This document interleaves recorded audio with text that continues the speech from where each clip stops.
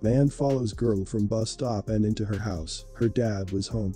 Mike Oliver, an Army veteran and a father of 15, was none too pleased when he found a man in his Livonia, Michigan, home on a Monday afternoon.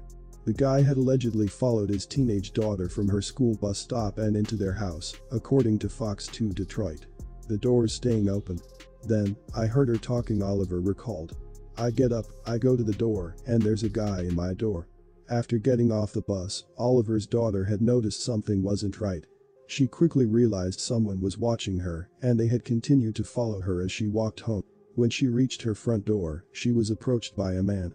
According to police, he allegedly followed her onto the porch, asking if her parents were home as he followed her into the house, WXYZ reported.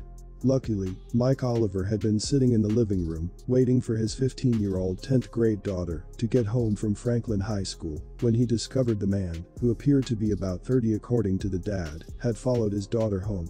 Upon this realization, Oliver asked the man in no uncertain terms what he was doing on his property. Rather than answer, the suspect decided to try to bolt from the residence. However, Oliver wasn't going to let him get away so easily. The Army veteran promptly went after the man, later identified by police as 27-year-old David Roberts of Livonia. Roberts didn't get very far. In fact, Oliver stopped him before he even made it off his lawn as he wrestled with him in the front yard. Grabbed him by his hair, Oliver said, recalling the moment he stopped the man dead in his tracks. He was like an alligator just twisting, and he got away. He ran around the corner. Although the suspect initially escaped his clutches, the protective dad wasn't a bit discouraged. Mike Oliver got into his truck and followed David Roberts through the neighborhood. Oliver's 19-year-old son and the neighbors also got involved, attempting to help track Roberts down, as Oliver called 911 while in pursuit of the suspect. Within minutes, multiple police officers arrived and found David Roberts in a nearby backyard. He was taken into custody and arraigned on charges of breaking and entering and assaulting a police officer. His bond was set at 10% of $100,000, but the Army veteran dad said he got off easy. He could have been laying there on the ground today, Oliver said, referring to Roberts and what could have happened to him. This could have been so much worse for him. But this isn't about being right, it's about doing right, the Army veteran added. Although the teen is safe, she didn't come away from the ordeal completely unscathed. Instead, she's been left fearful and not wanting to go to school.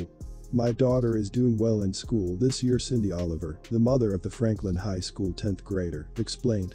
She didn't even want to go to school today because she was fearful for her life. Following the incident, parents and children alike are being reminded to watch their surroundings. It is also recommended that school children, regardless of their age, walk with a friend or even better a group to and from their house. If they see someone or something suspicious, they are urged to tell an adult or call 911, and if they feel afraid or threatened, they should run. It may seem like common sense, but this simple reminder is most certainly needed. There are monsters among us, and our best defense is to first be alert.